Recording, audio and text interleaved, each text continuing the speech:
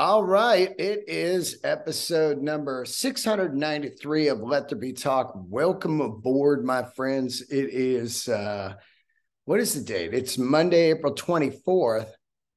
Episode's a little late because I got the fucking roofers. Yeah, they're fixing some kind of leak on the roof. And they've been here, I don't know, 5 days. And I should have recorded it last night while they weren't working, but I was, diving into this goddamn show on Netflix. I usually don't, watch stuff unless people over and over say, you got to be watching this. And it's people I trust. So people have been saying that for a few weeks now on this show, Beef, with the great Ali Wong. And next thing you know, I was hooked. It's like 10 episodes. They're like 35 minutes each. And it's super original and super dark. And if you have not seen it yet, tune in. It is twisted. And I really enjoyed it. Weird as fuck. All Asian cast, which is cool to see. I'm not some woke fucking dude, like, finally, but it is cool to see different people, an entire show pretty much Asian people, other than who's on that. There's a couple other comedians on it. Oh yeah, Andrew Santino's on it. He's definitely not Asian. Ginger. But, oh, man, I can't recommend Beef enough. I hit up Ali and said, this show is fantastic. And just give her all the Emmys now. She kills it. It's wild to see. Because I don't think she's done a lot of acting that I know of. But watching it, just slaying it. And another case of you never know. You give somebody a shot and you get a superstar that you didn't know was out there. It takes one person, or actually maybe three or four, to, open the door, and then your whole life could change. It's wild. Check it out. Beef. So anyway, that's why I didn't do the podcast last night, because I had a spot to do. Another spot on a Sunday. Sunday spots seem to be happening now. It was gone since COVID. Comedy Store has been back open on Sundays. And this one, I didn't do a comedy. I didn't do Comedy Store. I did some bar show. I don't usually do bar shows anymore. I remember early on, Ari Shaffir was like, hey, you want to do this? Is it a bar show? Yeah. No, I don't do bar shows. And I finally got it later on in life. I was like, oh, yeah, bar shows suck ass. But this is a good one. A bar show is only good if they have a separate room. Like this one's upstairs, and it's an Irish bar, which, number one, I can't stand Irish bars. It's going to be down. Let's go to the little Guinness. Irish bars, not for me back when I was drinking. And matter of fact, it's really weird to be 57 and go into a bar. I went in last night. And you go into the bar, and then you go upstairs to the separate room. And so I go into the bar, and I just kind of looked around at the bar scene. It was just so bizarre to look at different age groups in this neighborhood. It's in my neighborhood bar.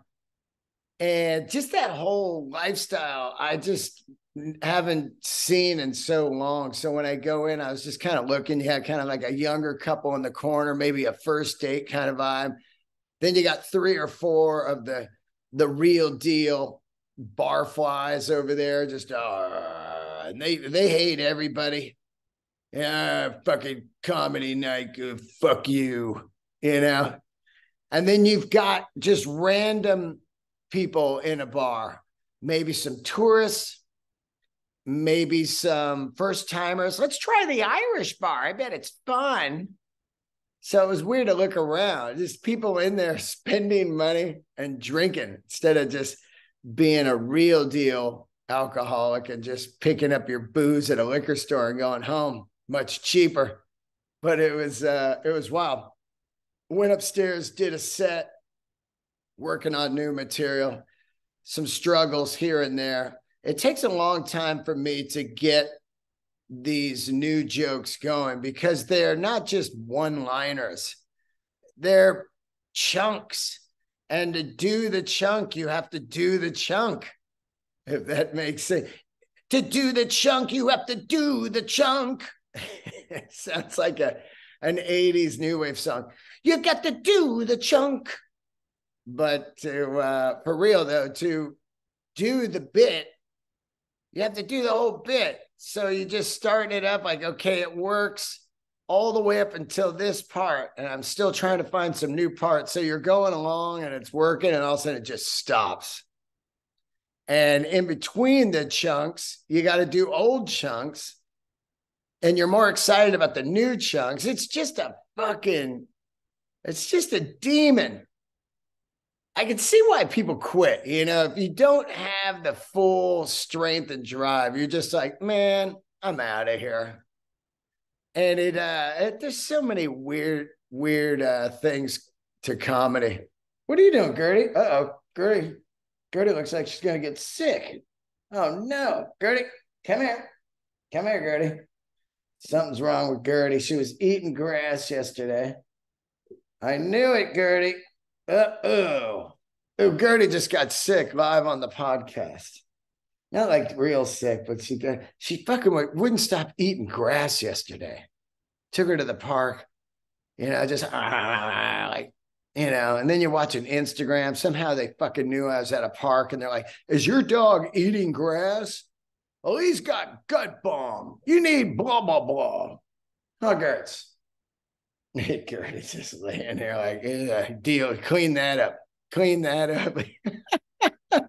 I'm fucking podcasting. I'm dodging the roofers. Gertie just throws up.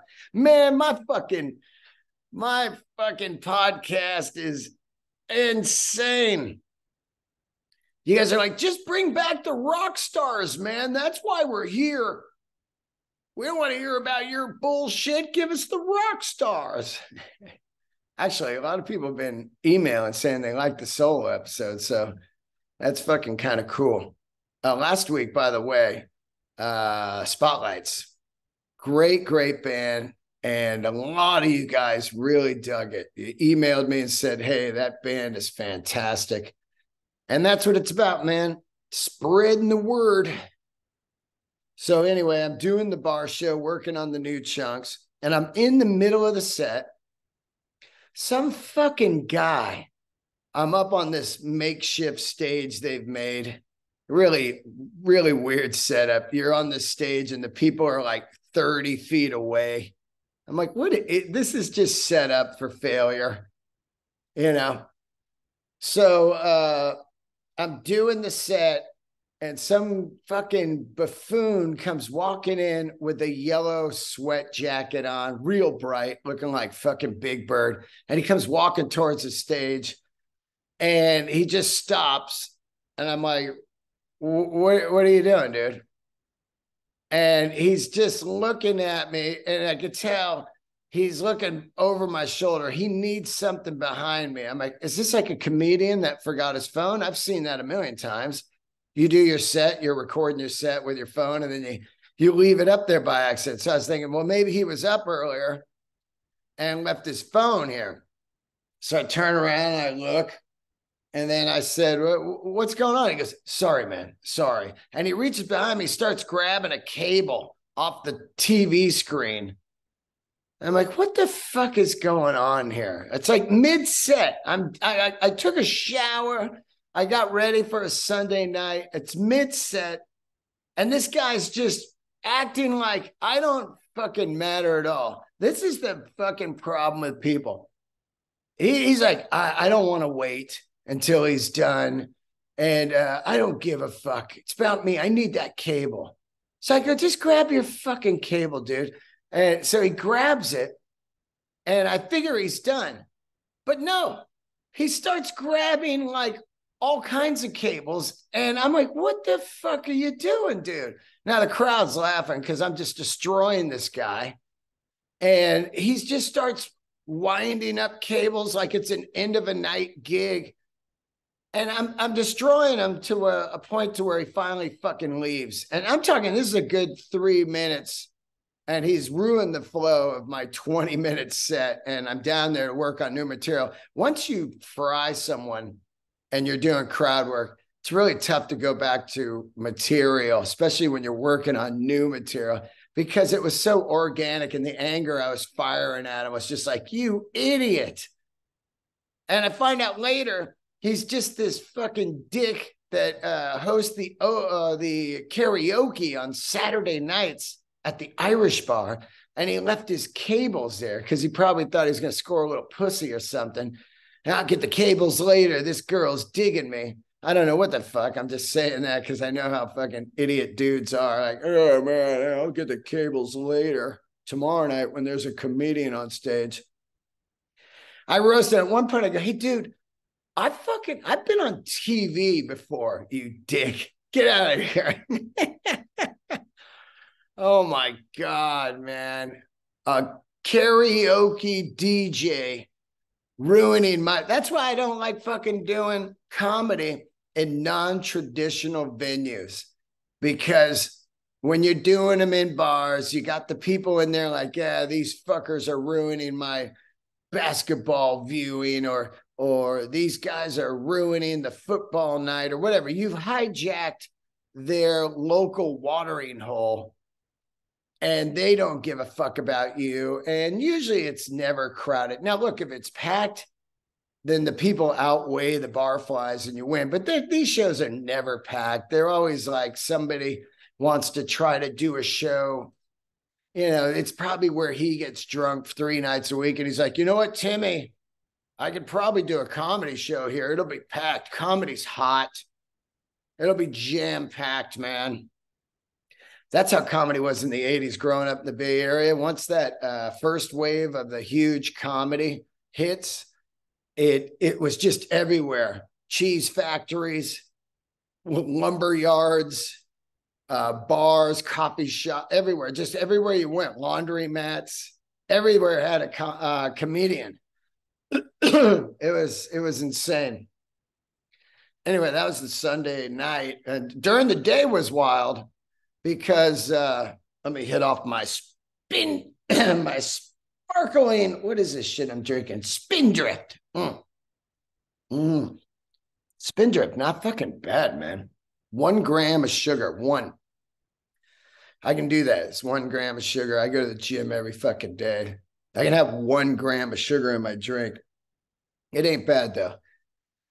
Anyway, yesterday, Sunday, Bill Burr did a live podcast at the Troubadour, which is one of the greatest LA venues of all time. The Great Troubadour down on Santa Monica.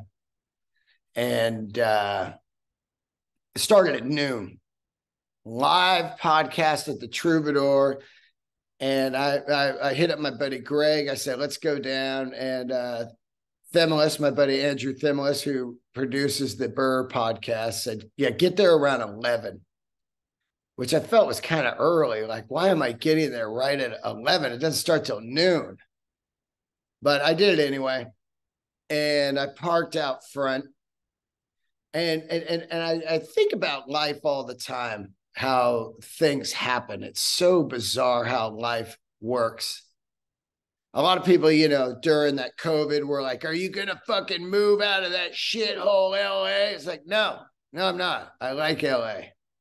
Also, I don't have $100 million just to go move anywhere I want. And I'm still heavily in the comedy game. And meaning that you have to be where the comedy business is if you want to take it serious. LA, New York. Those are the heavy duty comedy machines. So I've always said that life works weird. And if you're doing, you know, entertainment, comedy or whatever, you got to be out in the fucking stream. If you're panning for gold, you can't pan for gold on a dirty field. And that's just the truth. It's the same with comedy. You want to be around in the business, the energy, that anything could fucking happen. You could be in a restaurant, a guy can walk up and say, hey, man, saw you last night at the Comedy Store. I think I got a role for you. Or, hey, man, saw you at the Comedy Store last night. I've got 5 shows next week up the street if you want to do them. Whatever. It can happen. And it's happened for me. 13 and a half years, no agent, no manager, but have survived in the business by being constantly in the business, in the machine, being in the hallway of the store, being on the patio of the Comedy Store, being in front of the Comedy Store, whatever, it's happened. Being at a restaurant, like I said, I've gotten TV roles, movie roles, everything from being in some specific weird place at a time in LA, and you cross paths with people. My point is, you never know what the fuck's going to happen in this town. And so there I was getting out of the car, and instead of swiping my card for the parking meter, which takes 1 second, I had this army of quarters in my car for a couple of weeks because I was washing Gertie's blankets and towels and stuff. I had to take them to the laundry because I've got a small laundry machine in my place. It just does underwear and socks, basically. That's all you're washing in my washing machine. So I stopped for a minute. I go, oh, wait a minute. I got a fucking army of quarters. I'm just going to unload them in this parking meter. Because West Hollywood is greedy motherfuckers that charge for parking on a Sunday. Just evil. 2-hour parking, $2. So I turn around, I go to my car, and the reason I'm setting this up because it's kind of like that movie, was it Crash? I think it might have been with Matt Dillon. Timing is so weird. It's also a big theme on this TV show, Beef. It's timing. This happened because you were here at this time. But on the way to that, any fucking turn, any change, and your whole day or life or career or anything is totally different. It's so weird how the universe works, and it's actually fucking pretty spiritual. I believe all of this shit, not in a hippie way, but it just happens so many times to me in my life that I'm like, this is what it is, man. And if you back it up, you go, wait a minute. If I just used my credit card and swiped for parking and just walked right into the venue, the next string of events wouldn't happen. And I'm going to tell you what happened. So it's not like it's a big fucking, my career didn't change or anything, but it lines up in such a weird way in my life. So I stop, I get the quarters, I put them in, then we're walking up the street. And as I see the billboard at the Troubadour Marquee, I have Greg take a picture of me. And I say, hey, take a picture of me real quick with Gertie. And I bring Gertie everywhere. So with Gertie in front of the marquee. So we stop, and here's another niche in the timing. As we're stopped, the Troubadour door opens, the security guy opens, and he goes, you guys want to come in now? Because, we're on the guest list. And I go, hold on 1 second. I just want to get this photo. Now, if that door was open a second sooner, I would have just went in. I wouldn't fucked with the photo. I'd have been like, let's just get inside. It was like 90 degrees out. I got Gertie. Whoa, birds. So we stopped to take the photo. And as Greg's about to take the photo, there's 2 girls in line. And he goes, hold on, wait for a second. They're moving. They're moving out of the photo. They were polite. And as he's doing that, then a guy comes walking up the street. He goes, wait, I'm going to wait for this guy to go by, and then we'll get the photo. As the guy moves, another guy's walking. I go, just take the fucking photo. Let's go in. A guy goes, Dean? And I turn around, and it's Mark from Death Angel.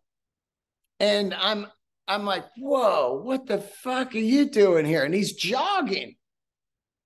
And this, about an hour before, was I've just read on Instagram that it was the 36th anniversary of Death Angel's Ultraviolence. And as I was reading that in bed, going like, God, 36 years. What a fucking record. Can't believe it's been 36 years. All that's going through my mind this morning, that morning. And then I'm like, and now I'm fucking seeing Mark. And the last time I saw him was at the Troubadour when I interviewed him for the podcast. And everything was just like, this is fucking insane. And he doesn't live in LA. This guy lives in the Bay Area. And he just happened to be in town for some press for their tour coming up with Creator.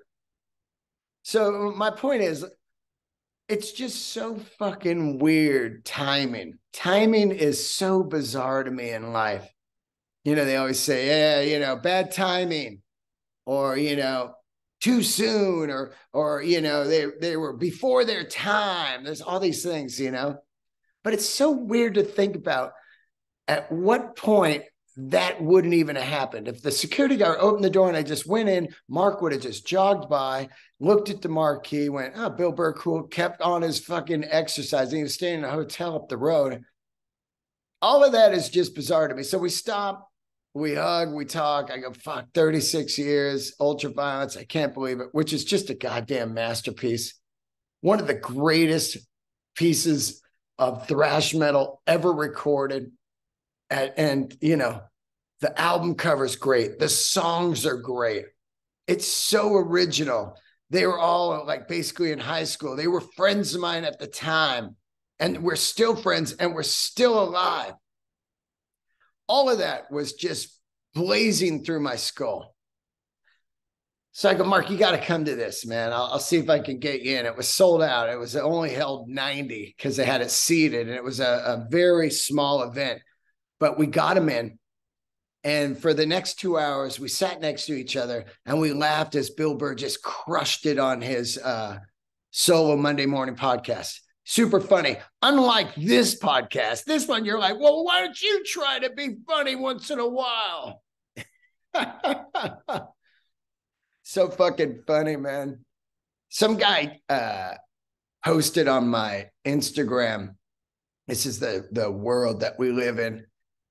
And he wrote, I posted up a photo of me, right? I was working on some jokes. Liz Vig wrote, Liz Vig, the photographer at the store, took a picture while I was working on some jokes on the patio before I was going on.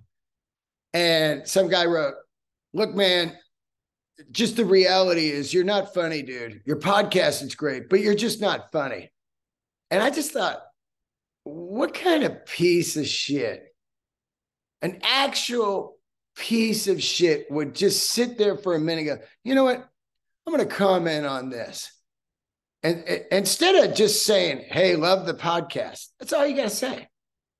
Instead of just saying that, he has to throw in, look, man, you're just not funny, which right away, the guy's just a piece of shit.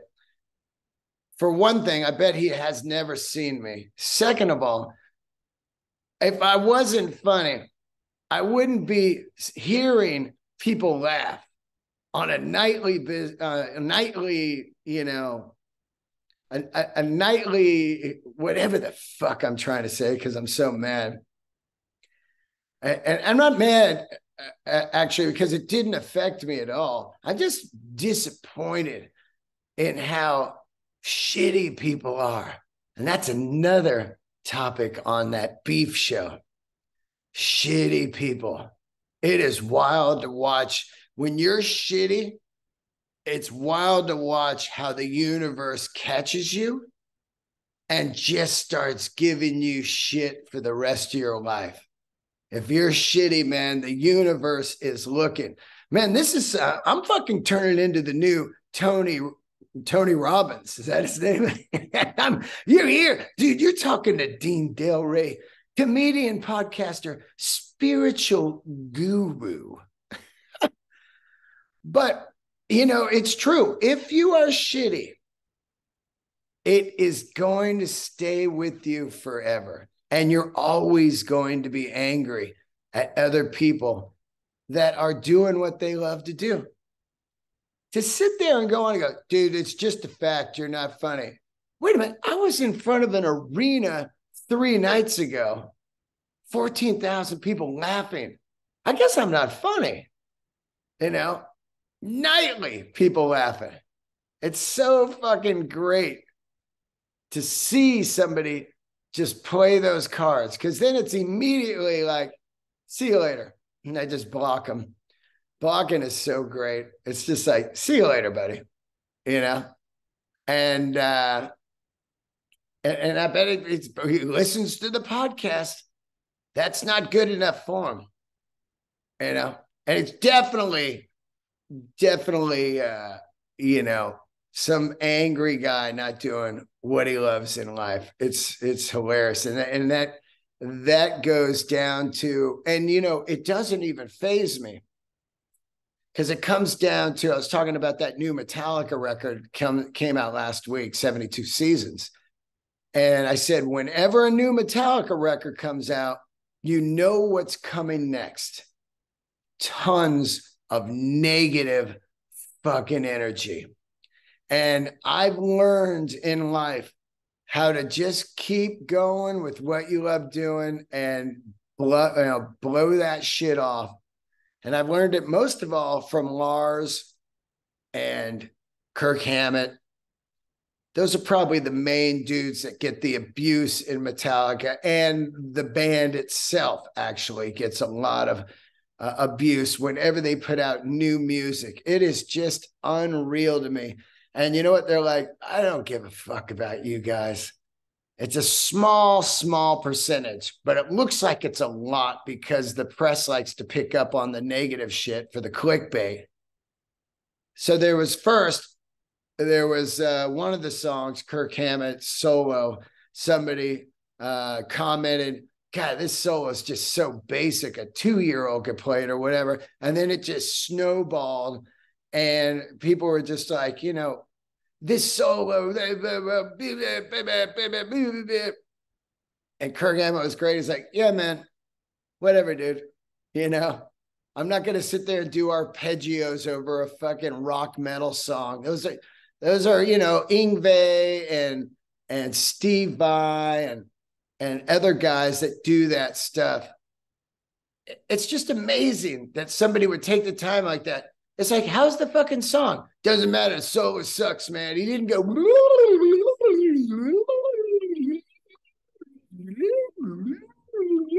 He didn't do that. He went, wow. And I was like, man, you need to go jump off a bridge, dude. It's just crazy. And then, of course, this album sucks. Wah. They're fucking blah, blah. And like I said, it's a small amount of people. It's very small, but the press loves to pick up on it. But I've learned that when you're in the business, you're putting yourself out there, you're going to have shit people. And most of the time, their opinion does not matter, because everybody likes different shit. And usually they have bad taste. They're not doing what they want to do in life. They work at some fucking shit job. And I've said it over and over. Then they just get on the keyboard and, fucking fire away. At the same time, they buy tickets to go see the band, or they listen to the band still. And I don't understand how you could be a fan of a band and shit on them at the same time. Look, do I love everything on 72 Seasons? No. And I'll just be honest. Everybody knows I don't like the Load and Reload record either. But I love the band. I don't shit on it, because half of 72 Seasons is fucking incredible. And these guys are 60 years old. They're doing more than 99% of the bands out there. They put out new music, they tour, and they sing for real. They play, they play live. They're out doing it for the fans. It's unreal. At 60 years old, I watched him play Master of Puppets on Jimmy Kimmel, and it was fucking fierce. They're doing more than all these other bands that are touring with no original members. Not putting any fucking music out, just cashing in and clowning fans. You know, the Skinnerds, the Foreigners out there, all of them. There's so many bands out there with no original members running tapes and just robbing people. And Metallica has kept it real. Same with Death Angel, man. Out there making new records all the time. Death Angel, Testament, all the bands I listen to, they're constantly need to make new music. They're not cashing in on their, greatest hits. Metallica's the last 4 records, and I'm going to say the last 4 because, yes, I love Saint Anger. You're going to die on that hill. Yeah, man. Saint Anger. The last 4 records have been fucking great. And this one has some killer songs. I'll tell you, 72 Seasons, fantastic. Lux Eterna, fantastic. If Darkness Had a Sun, unreal. My favorite of the record so far is Crown of Barbed Wire. That is an unusual and great, great tune for Metallica. Chasing Light, really good. The tune that really kind of bothered me was You Must Burn. It just was, it's just too close to Sad But True. I wouldn't have put that on the record because Sad But True is a goddamn masterpiece.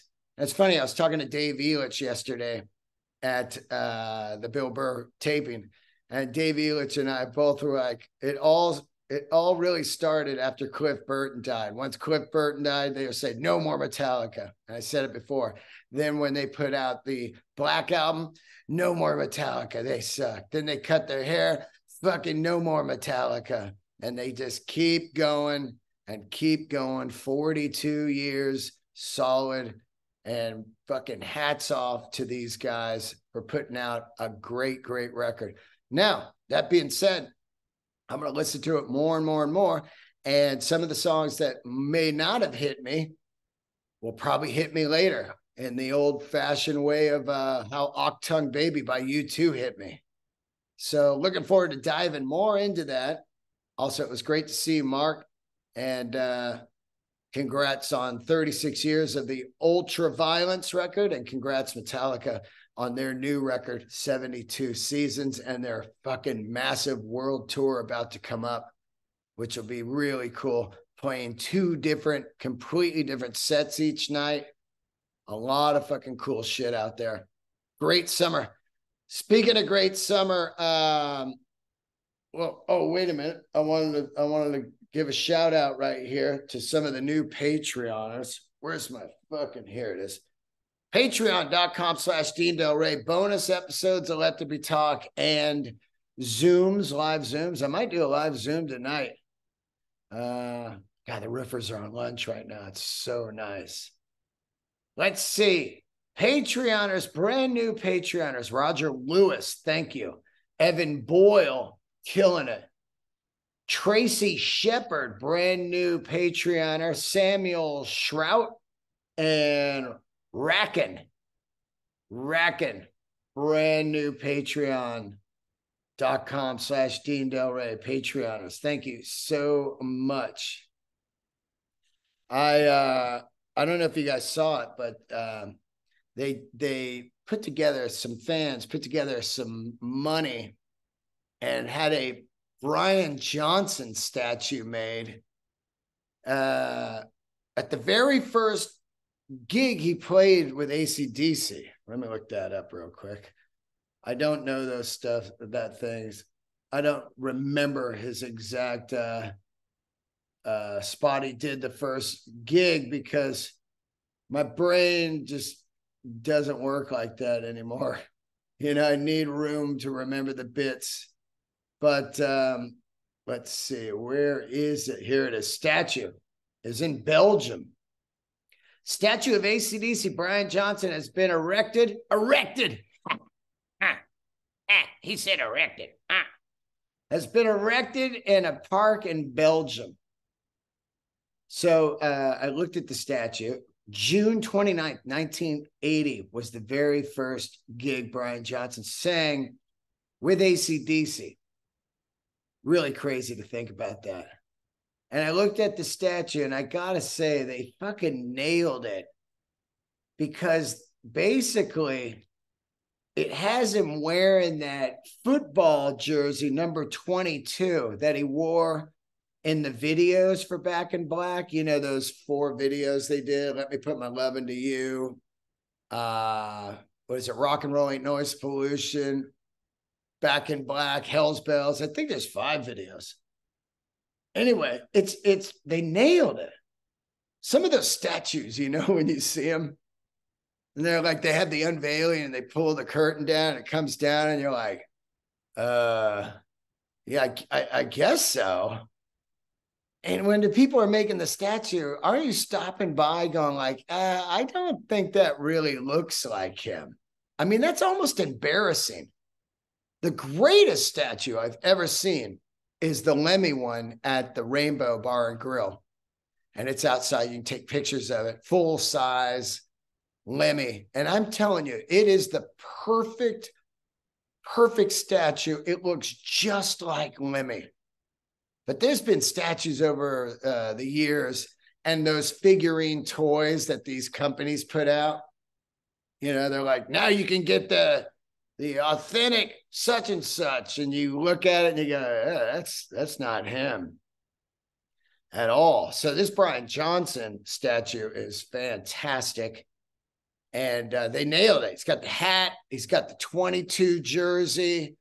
He's just up there going for it. And I just thought it was really cool. I still think that Brian Johnson is one of the greatest singers ever. And that's another band that gets the old no Bond, no AC/DC for me. Fuck you, which is just crazy, because that means you're denying some of the greatest rock records of all time, Back in Black, Those About to Rock, and Flick of the Switch, which, by the way, lately I've been noticing Flick of the Switch getting some love around the world. People starting to discover Flick of the Switch, a record that came out in 1983.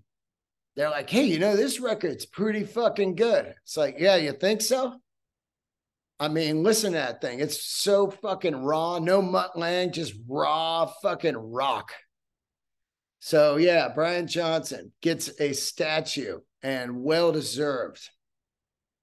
Also, thank you everybody for the kind words on the video footage of me singing with Primus and members of Tool and Queens of the Stone Age. That happened last Monday night. I was asked to host the Jimmy Hayward benefit, which, by the way, the link to donate to his GoFundMe is on my YouTube channel on the video. You can see the full video of me singing with Primus and Tool and Queens of the Stone Age guys. It's all a Primus. And then it's Danny and Justin from Tool, and it's Troy Van Leeuwen from Queens of the Stone Age, and Jimmy Hayward on guitar, and then me singing Whole Lot of Rosie. And I've had about a week to think about it and take it in now. And I would say that was probably the top 5 things I've ever done in my life. To sing with Primus and Tool. First of all, 2 of the greatest bands ever, and Queens of the Stone Age, of course. But to sing with Primus and knowing these guys since I was a kid, and no way did I think ever I would see Les play AC/DC's Whole Lot of Rosie and play it fucking perfect, of course. These guys are so good at their instruments that it must be so hard to play AC/DC, because they're just like fighting, not going like oh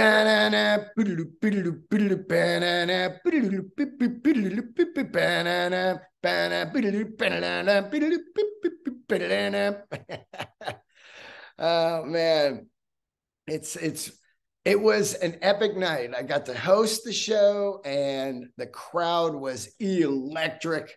The merch was incredible, and Jimmy will be on the show, I think, next week. We'll talk about exactly what's going on with him. He's done animation killer videos for Tool over the years, and Mastodon, and other great bands. He has worked on incredible movies.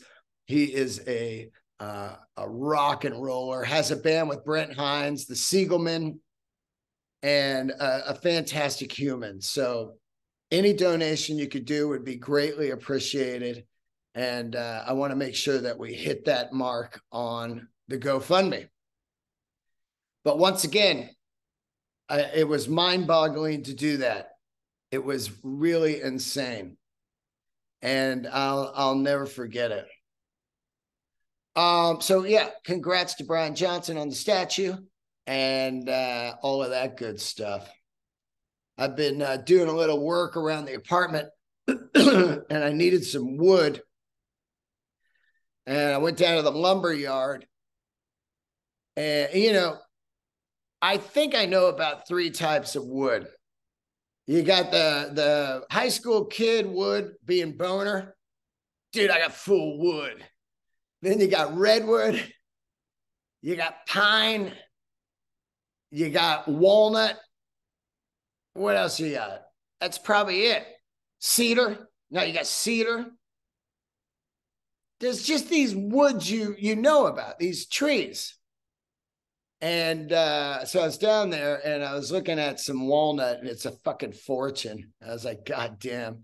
Oh, you know, I mean, after COVID, everything's just triple. I mean, that's just how it is. It's supply issues, you know, it's triple the price of the wood is triple. It's just what it is. I'm sorry, man. It's just, you know, we're just going to charge triple for life on everything now. Gas, wood, coffee, you know, anything, concerts, movies, popcorn.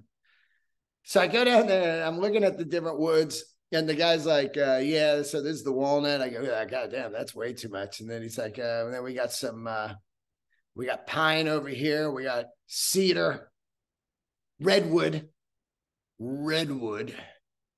And then he says, we got this, let me get this wood out. Cause I'm like, you know, we got this over here. What was it called? Hemlock. Hemlock. The fuck tree is hemlock? He's like, yeah. I go, what? I'm 57. I've been all over, you know, the forest and stuff. They're never like, the beautiful hemlock trees here. I'm like, what is a hemlock? And I will tell you this, it's the most generic looking grain wood ever. It almost looks fake.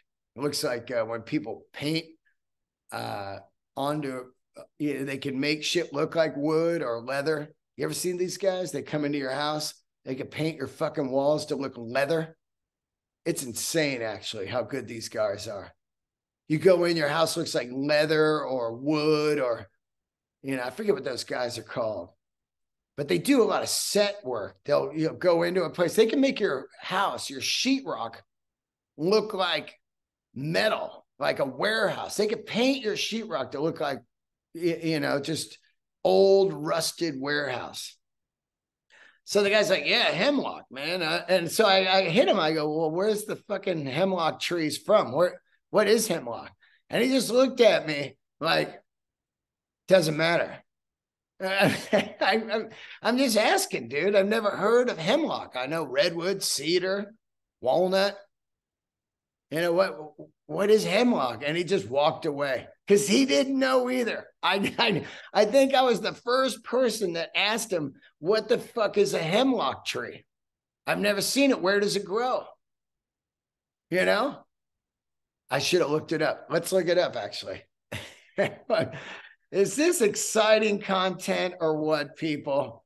You follow me. We figure out. Fuck it. Here it is. Hemlock. Hemlock, a highly poisonous European plant. The fuck?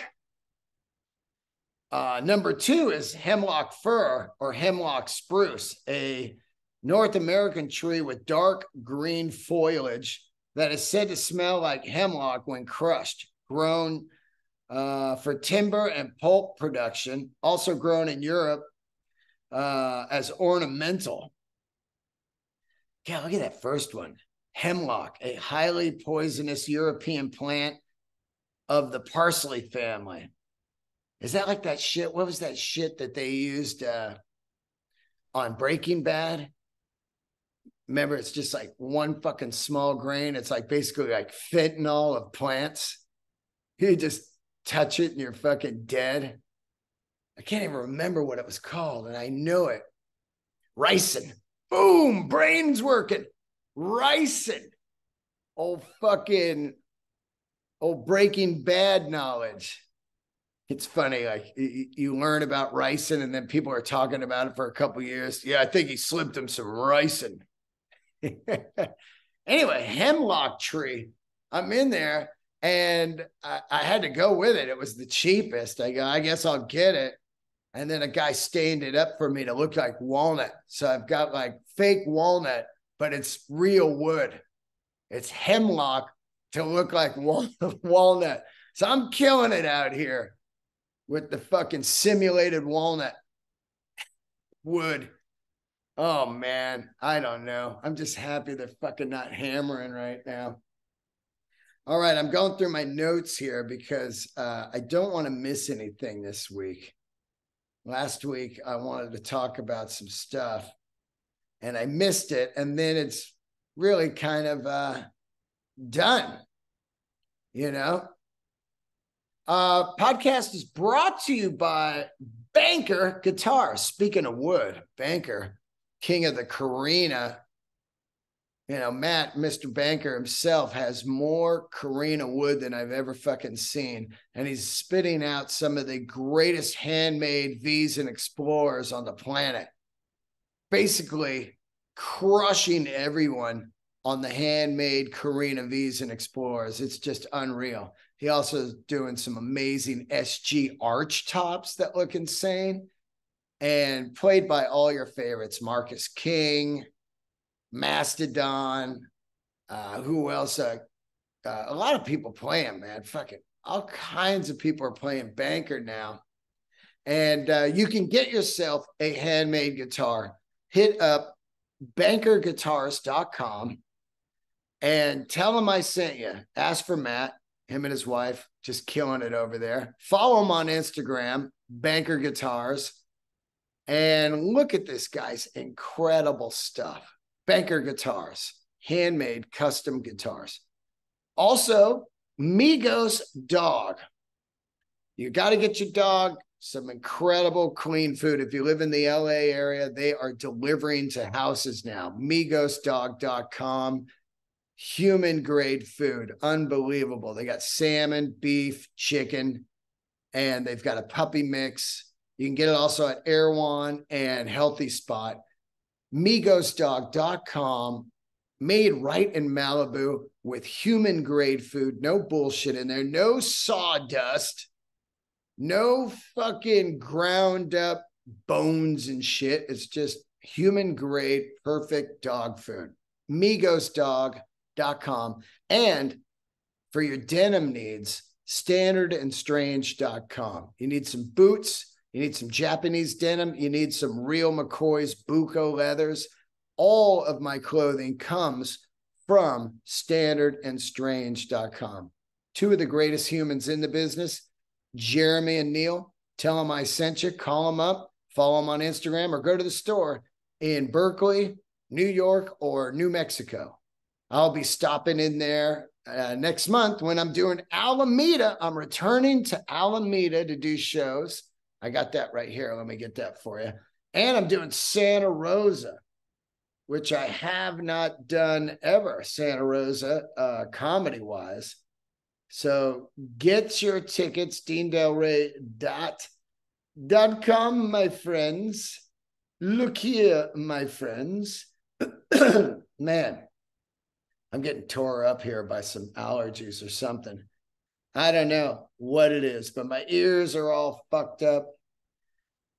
Faction Brewing. And that is going to be Friday, June 9th and Saturday, June 10th. You can catch me in Alameda at Bay Area's hottest comedy show, featuring the funniest comics from North Carolina. Or not North Carolina, from Northern California. Grab a pint and get some laughs. Faction Brewing. So that's going to be in Alameda, and then I'm up there in Santa Rosa. And Lincoln, California, I'll be doing 2 nights with Bill Burr. Lincoln, California. Those are all on the website. Also, my merch. You can get the tree hat by DMing me. I have the new tree hat. Here it is. Hold on, let me get it. Hold on here. Tree hat. Oh, yeah. Yeah. Look at the tree hat. There it is right there. Tree hat. My collab with the great Aaron Draplin. If you have not heard the episode with Aaron Draplin, check it out. Speaking of Draplin, I'm trying to get the Grail podcast back up and running. I have just, I'm going to be honest with you. I've just been out of my mind the last 6 months or so. My mom passed. I've said it a million times.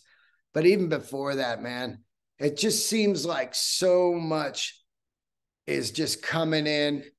And also, I just didn't understand how much work it was going to be to do a podcast network, 2-3 different shows, write comedy, travel, do comedy. And the honest truth is, I'm trying to run like I'm in my early 40s, and I'm 57 years old, man, and I'm fucking tired. And in reality, all I'd really love to do is just the podcast once a week, let there be talk, and then do comedy. But I love the Grail, and I feel that these people deserve their own show. But man, until I can get some help, I'm just a one-man show, and it's really fucking gnarly, man. It really is. It's I just want to have a little bit of time to rest and just dick off.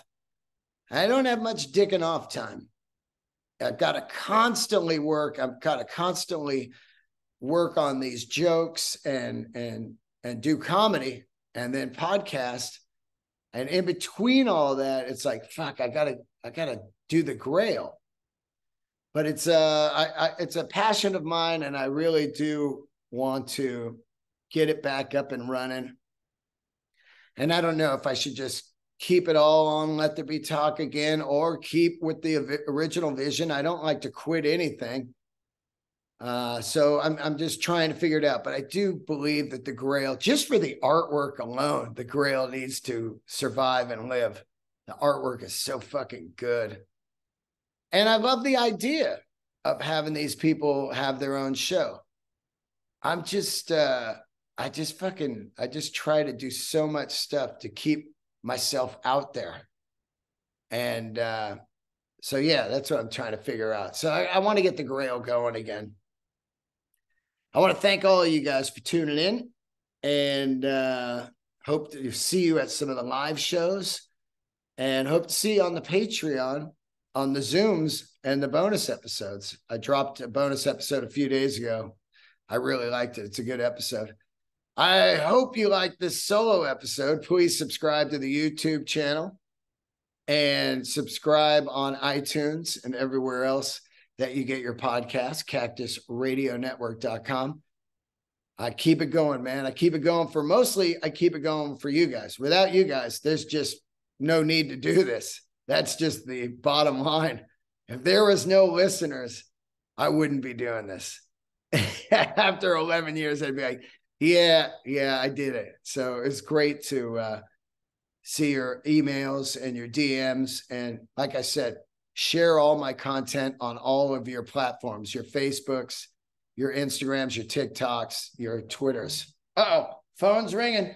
And that is Andrew Themelis, the guy that produced the live podcast yesterday. Candles lit, my friends. See ya.